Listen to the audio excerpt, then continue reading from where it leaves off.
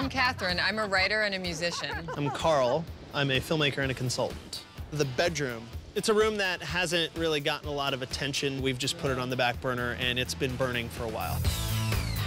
The colors, let's talk about the colors. Yeah. We enter the bedroom of Catherine and Karl, and there is hot pink and light blue. Could have been the two worst colors to ever put together, especially in a bedroom. One of our friends actually came in here and said, it looks like a children's room, but...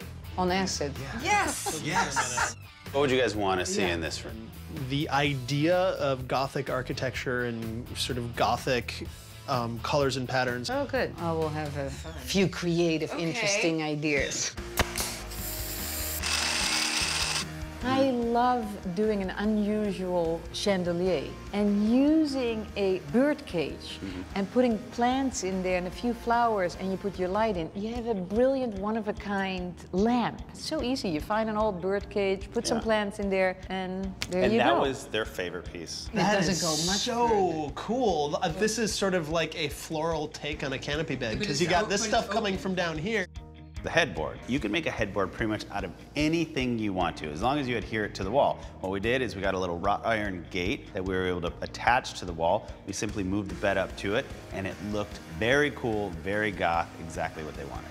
And the ivy, English ivy, going through that iron. There's endless way to add plants and flowers into the home.